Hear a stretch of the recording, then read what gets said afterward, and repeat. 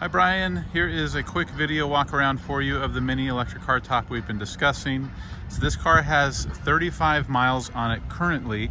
However, this is actually a car we purchased from another mini dealer that has been struggling to sell these cars. So we just bought it, from them. That doesn't mean that this is a used car or anything. It was just a dealer to dealer transfer. So the car has 35 miles. It came from South Bay Mini, which is about 13 miles away from our store. So about half those miles were just on getting the car here to our dealer. Now, whether it was test driven here or test driven there, I'm not sure. But I've already walked around the car and really used a discerning eye. After so many years of doing this in the business, I know what to look for. I'm not seeing anything on this car that you should be concerned about. And I will walk around it and give you a good angle of all the panels. Just kind of showing you everything here on the outside first. But yeah, South Bay had about 20 of these in stock, and they were actually going to sell them to a dealer in Hawaii.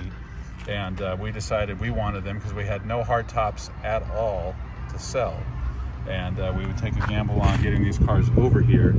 So you can see here, sold to South Bay Mini, shipped to South Bay Mini, but we did a trade with them and took some of these off of their hands, hoping that we would be able to turn some business out of these cars, which we've done okay with. We still have a fair amount of these on the lot, but that lease has definitely been helping interest in these units lately. I already looked underneath the car. There are no scrapes or issues down below. You can see here, everything is nice and clean. No rough test drives. Messing up the underlip of the car. These actually have pretty good ground clearance. We have a test drive route here locally in Los Angeles that we like to take that has a really low dip on it, and none of the cars bottom out right there. So it's nice to customers to see that there really isn't any big issues with ground clearance for this car. That being said, of course, I'm sure you could probably find somewhere that you might be able to bottom out the car. You've got the little power dome right there on the hood. It's kind of a BMW thing that has that little part that pops up there like an old 80s Trans Am hood. But everything is really nice and clean on the car. On the outside, of course, windshield. Nothing's wrong with the windshield. This car hasn't been detailed, so it's not perfectly clean yet. I put a sold sign in there for you just so that way no one's buying this car out from under you in the next few days. But all the panels line up nice and straight. I'm going to give you your kind of side angle that you'd requested for the car. But no door dings or issues to speak of here.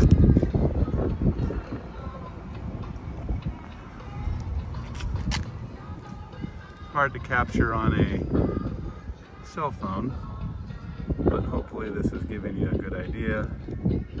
Of course, rear bumper, everything, real tailgate here, everything is fine with the car. No issues. Let's do the left side here. I guess it's the right side, excuse me.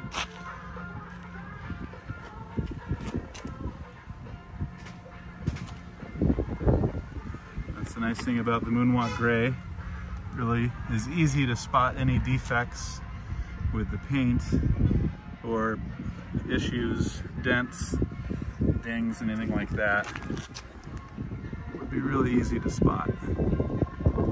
But everything is as would be expected on this car. And this, of course, does have the actual leather seats. So it's nice with the leather. These are real leather. They're not leatherette, so you're not going to get your legs aren't going to be quite as hot on a warm summer day. These will actually breathe better because they are leather. They have the perforated pattern right here at the top, leather for the seating area, and then you have this nice suede inserts here on the sides. You have the piano black trim for the car, for the dash. Come around to the driver's side. The seats do fold down in the back as well, so you are able to fold down the seats in order to